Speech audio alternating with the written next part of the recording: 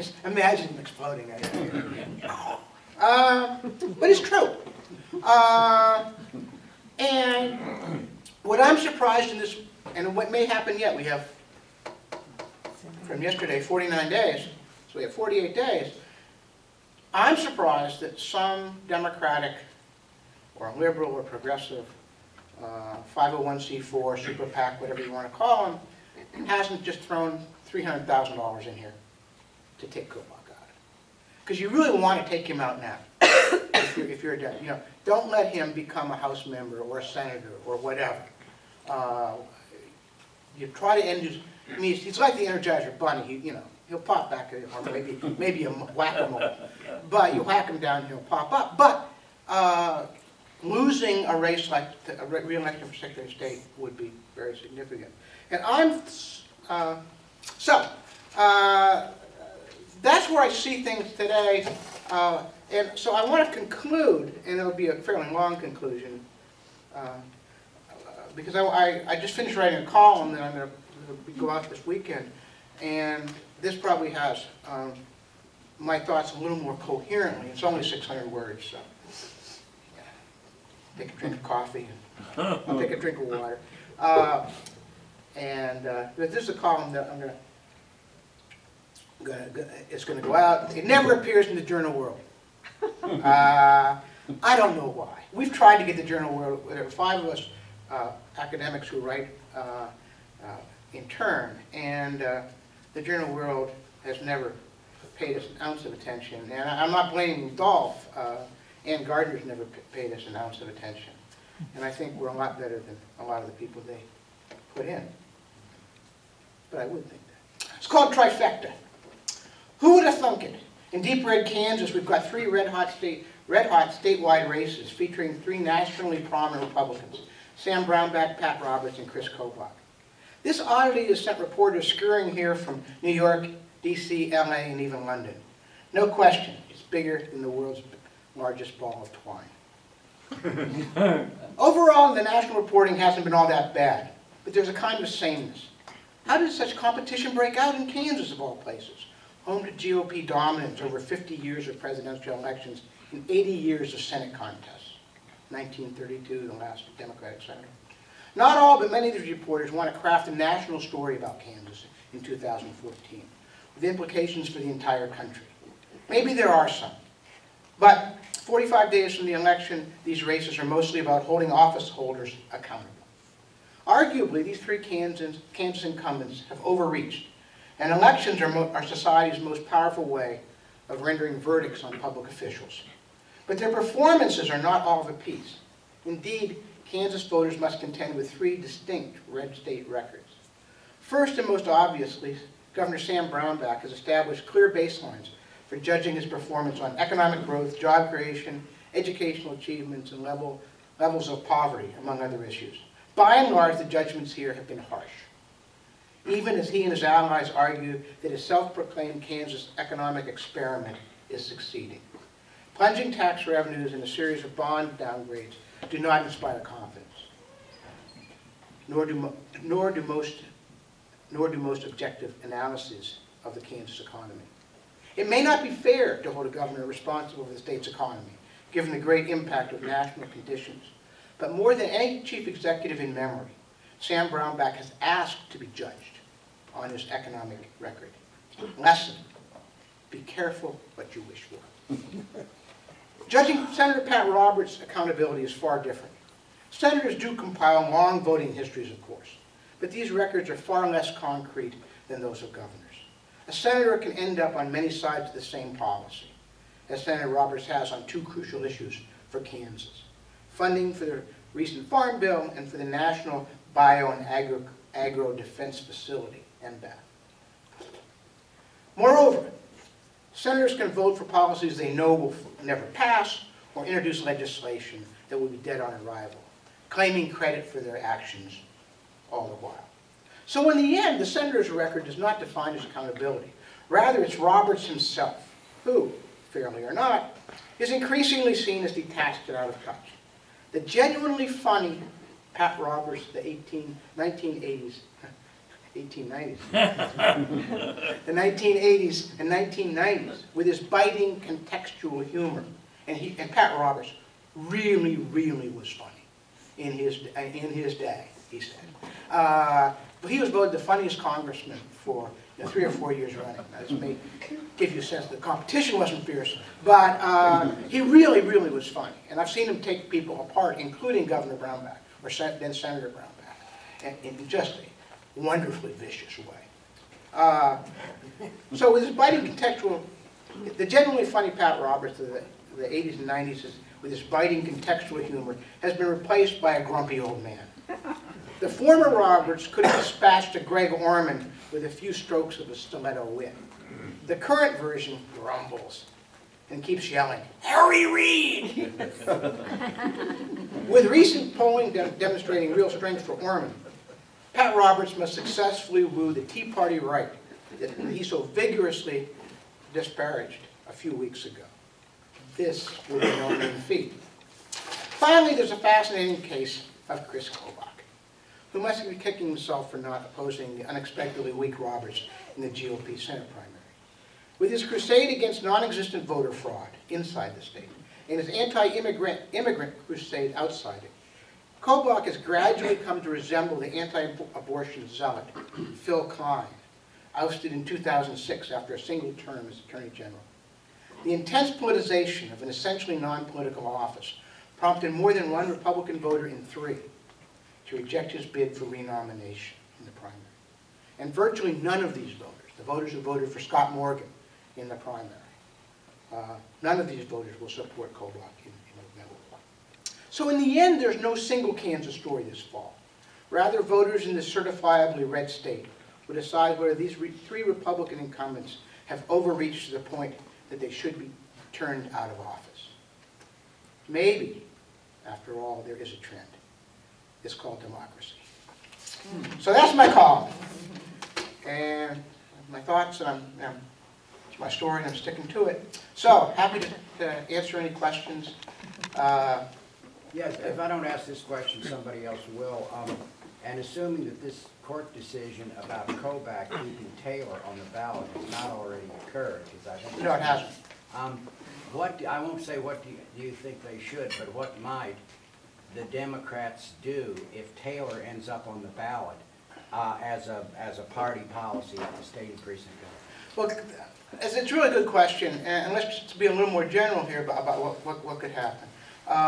First of all, he could be off the ballot. Taylor could be off the ballot, which really is Pat Roberts' worst nightmare right now. He does not want to go one-to-one with Greg Orman. There's a Libertarian candidate, and in both races, the Libertarian candidate is not unimportant. For one thing, it means that you only have to get about 48% of the vote to win. So, in a 2-person race. The second thing is they kick Taylor off the ballot. They allow Taylor off the ballot, but they tell Democrats you have to put someone else on the ballot. Democrats will slow walk this one into the grave. They'll say, well, we need a certain number of days to get our committees together. Well, you got to print ballots. You got to send ballots to military people. I don't know how they could do it. And Kobach would pounding on the table saying, "Do it, do it, do it," and his head might explode. I got a lot of Kobach exploding metaphors today. I'm sticking with those.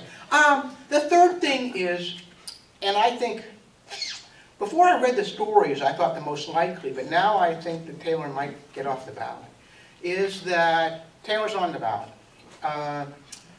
with a D behind his name. And he's certainly going to get a certain percentage of the vote. 1%, 3%, 5% of the... It makes Orman's job harder, without any question. Because some people will go in and vote, and some may know it and say, I just can't vote for an independent, I don't think Orman's very good, I can't vote for Pat Roberts, so I'm still going to vote for Taylor. But more likely is people who just who go in the ballot booth, haven't read much about the election, and just vote D. What Democrats will do, first of all, they're keeping their hands off this. They don't want us, they want no fingerprints on the Greg Orman race. But as they go out and canvass for votes, they're canvassing for Paul Davis, they're canvassing for Gene Schodorf, and implicit in that, I think, and it may be explicit in a verbal, in a communication on the doorstep. I know that Chad Taylor's a Democrat, but you know he's dropped out. You understand he's dropped out of the race, and that would be the informal message all over. If he's on the ballot, he takes, say, 3%, that could be the margin. But I think there will be a lot of communication that Chad Taylor, and if you're a Democrat, it's worrisome, but I don't think it is by any sense the end of the day. Particularly if you've got a 10-point lead. Phil? You had a question before. Go ahead. 2 points first. Monday's New York Times, article about Kansas politics on the front page, over the phone, with a long piece in the back, on a half page, about the governor's race between Brownback and Davis. Today's Journal World, if you want to meet Greg Orman today, he is going to be at Pachamama's today from 6:30 to 8 at 800 New Hampshire. I'm going to be there. I actually signed to get him on the ballot to talk to him. Do you know where he's going to be before that? No. Okay. It's just a little ad here that says he's going to be there. I didn't see that. Open to the public, free of charge. Wait, one more. Yeah. Tim Miller is also like you. They won't print anything that he writes at the Journal World. And the last point, the question I have is, I don't follow it that closely, but Missouri politics, Democratic governor, Republican legislature, they overruled a bunch of vetoes. Would that happen here in Kansas? Probably not. I think the House, the House that would emerge would, between Democrats and moderate Republicans, would probably not override. The Senate would override it in a blink. But the House, I don't think would. And the emerging House, and even this House, it's close. But I think even picking up 2 or 3 or 4 seats, you would find a House that is going to be resistant to. But the problem is, the difference is in Missouri, you've got 2 House that. Oh no, never mind. You were ahead of me. Do you think that age will be a variable in the Senate race? Oh yeah, it already is, without any question. Age and residence, both. The annals of U.S. congressional politics is littered with people who stayed on 1 or 2 elections too long, and they got weakened and suddenly. Now with Roberts, there was no sense from the last election that he was going to be weak this time. But there are all kinds of indicators from his performance, anecdotal, that he hasn't, and he hasn't been much of a player in the U.S. But Orman can't take him on the age thing directly. Will it have? Oh, he doesn't have to. All he has to do is appear on the same stage. Oh, okay. And, here's Pat Roberts reading from notes and yelling Harry Reid, and Orman. Now, I don't think Orman's debate performance was great, but I mean, here's a young, vigorous guy. You never directly bring it up. Oh, no. But you don't have to. What about PACs? Pat, what about Democratic PACs? Might they bring it up? Probably. I think you would. What you would do is have, those awful. Right. I say awful ads. They are. That they would show Pat at his worst. At his worst. It was interesting. The debate analyses. I think one thing that happened in the debate at the state fair, which I listened to, I didn't watch, but I listened to, and I thought Orman was okay. He held his own on the stage, all right. But Roberts often went longer than his time. He often, was kind of grumpy. And I think that the Kansas media, by and large, gave him a pass on that. He didn't drool. He didn't stumble off the stage or something, and he talked loud. And honestly, I think that we'll see what happens in a subsequent debate or anything like that, but I do think, and in several instances, it was just non-factual. But when you haven't, and this goes for the governor, and I think for Kobach as well, when you haven't, been closely tracking with the facts for quite a while, it's hard to get back on track with them. Yeah. And I'm not trying to be a jerk here, although I'm kind of enjoying it. I was raised in Kansas. I have not lived here for 4 decades. My impression, though, in reading, 10 years ago, 15 years ago, the red state, I mean, it took time, obviously, but it was cultural, it was values voters. We don't care about the economics. We don't care if our kids get a college education. We have this culture that we want to protect. Right. Is that, and the second part then, if that's true, why has it changed? Well, I really do think you have the merging of social conservatism and this Tea Party right of small government. The government can do no good ever, Right. period, except to keep people from having abortions and protecting their guns and going to war. But other than that, no. So I do think that that's the evolution of the Tea Party movement really has brought those two strains of conservatism together. Now, I also think what we're seeing is that has moved that right-wing politics farther and farther to the right. Wow. And so there are people, a variety of people in D.C., most notably, a couple of years ago, my friends Tom Mann and Norm Ornstein wrote a book called It's Even Worse Than You Think, and talking about the asymmetry of American politics as expressed in Washington. That everyone says, oh, we're polarized, and we are polarized, and we're divided. But their argument, and I agree with it, is that the Democrats have pretty much stayed in the same position or moved to the right over the last, certainly they've moved to the right over the last 30 years. Look at Bill Clinton. So, but Republicans have moved way farther to the right. And so it's not symmetrical at all. And I think the problem for Republicans in presidential elections, not so much in Senate and particularly House elections, but in presidential elections, they move so far to the right that they're close to structurally being incapable of winning the presidency. I say close to because you never say never, but if you are so far over there, you've alienated Hispanics, you've alienated Asians, who ought to be on your side in many ways, economically. You've certainly alienated blacks, and you've alienated a lot of women. Where do you win? How do you win that?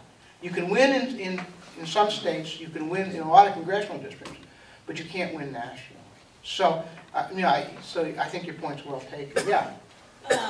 You haven't mentioned Wakefield Jenkins campaign. Is there any reason to talk about that?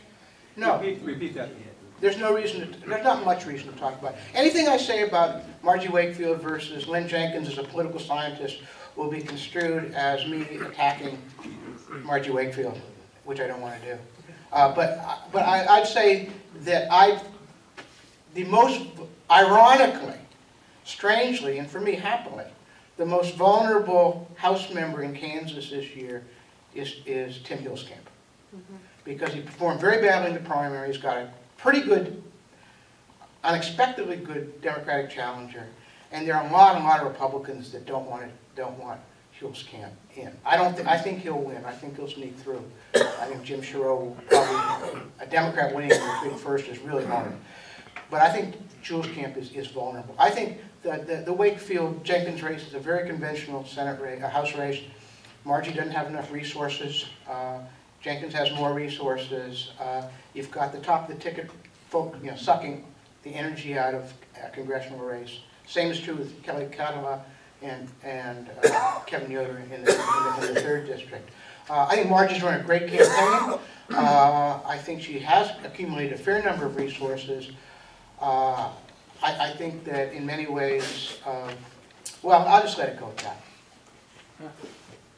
I just heard on the web the former Governor Anderson died Yes. today. Yeah, and John Anderson died today. My middle name is Anderson. He's 97. You know, he's 97 and lived a good life. And very representative of kind of a previous era of Kansas politics, before reapportionment in the 1960s. Kind of a very traditional Kansas Republican, but there's some really good guys. Avery, who raised taxes and got defeated. Anderson. I mean, these were people who would come back, and I remember hearing there was an ex-governor's panel about 10 years ago. And I can't remember if it was Avery or Anderson. Anyone there who just wowed people. They were all going to vote for him. You know, he was 86 or something. And it was terrific. So, I mean, these were guys who served for a couple of years, and they had political aspirations that did or didn't work out. But by and large, I think we've had a pretty good run of governors, particularly over the last, say, 40 years. So, yeah, he's one of those guys, I'd forgotten whether he was alive or dead. Oh, he was alive, but not today. If the Democrats, if 3 or 4 incumbent Republicans are defeated, do you think the Democratic Party will take that as a message to get their house in order and get ready for the next election and maybe move this state to where we have representatives on both sides of these questions? Well, you know, I don't know how many people in this room know. My son is a communications director with his fancy NYU law degree. He's a communications director for the Democratic Party in the state and the assistant Democratic executive director for the party. And so I know a disproportionate amount about Democratic politics. And they really have worked over the last 2 years on voter ID, on getting people out to vote, on recruiting more and more party identifiers, try to get good candidates, which was hard. You know, I do think what will happen is that the moment that, say you had those results, the moment that those results were finished, the Kansas Democratic Party would turn its attention to winning back some seats in the Kansas Senate. And I think they would work with moderate Republicans, as they have this year. And there's a very clear alliance between moderate Republicans and Democrats in the gubernatorial race this year. I think they would work together to try to produce some kind of balance where you'd have somewhat more moderate Republicans, somewhat more Democrats. Certainly, this is a very strongly conservative state in lots of ways. You never deny that. But you know, it's like, let's get, you know, it's